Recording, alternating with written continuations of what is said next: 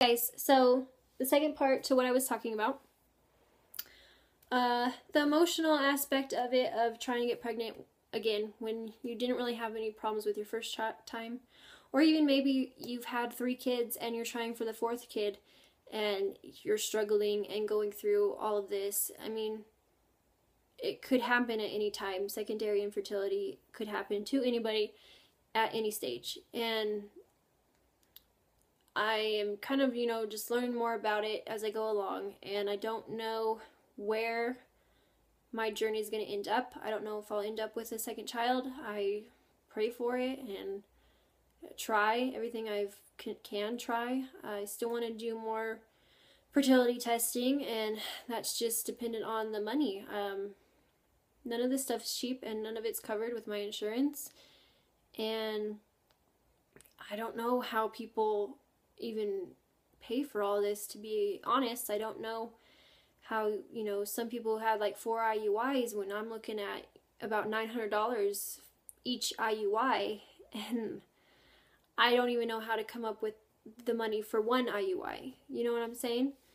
So I wish there was some changes with that, though. I really do. I don't think that people who are trying to get pregnant are having a hard time, or even trying for their first child, I don't think that they should have to pay anything for treatments. Nobody wishes this. Nobody made this happen. Nobody's like,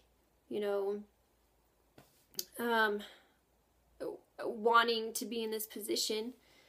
So we didn't ask to have problems with our uterus or tubes or sperm or anything. It's not anything you can control.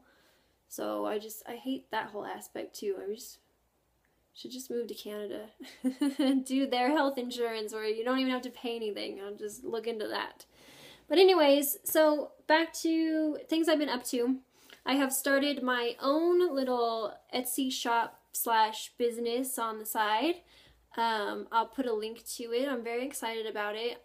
I have a few things up for Halloween. The store is called Unique and Yours. Unique is spelled UNEEK. It's been something I can really, just get away from everything that's going on and spend some time making crafts, which I love to do. I love crafts. Like, I love putting things together and being creative, and that's just me. That's always been me. So, like, even little stuff to do like this. Like, I've started doing some comic book heels. If you can see, liked that girl. Even some fun stuff.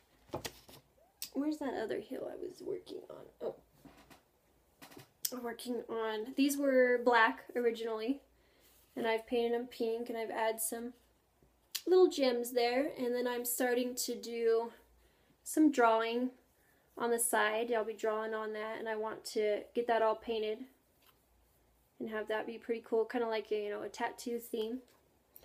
Like, here is my design I've done, and that would just be kind of like on the wedge of it. And then I've also gotten into, I'll show you, some deco mesh. I have started doing some wreaths, which are very fun.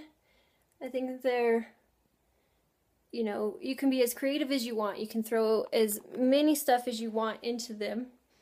And there's so many different kinds. Like, I've got this guy right here, which is a burlap one on a foam wreath with some burlap roses I made. And then I've got, this Thanksgiving one, if you can see. Sorry, try to get that better. Thanksgiving burlap one. It's like the bubble kind. And this is all made out of burlap and everything. And these are all, sewn them all on myself. And stuff like that. I've got some Halloween placemats I've made. And I know Halloween's coming up quick. And I'm going to go ahead and start working on some Christmas ones. Christmas wreaths and little projects and stuff I'm just excited about. And that's what I've been up to. Like, getting that going. So I guess that's it for now. maybe I'll do a video soon, hopefully. Maybe I'll have some more answers soon. Maybe I'll just talk about it more. I don't know. So yeah, if you're watching these videos, just thank you for watching, and I wish you the best. And I'm always thinking about all the women out there trying to conceive and having problems, and I'm on YouTube quite a bit watching videos. So if you're vlogging your journey, go ahead and send me a message or a comment, and I would love to watch it. Always thinking about you guys.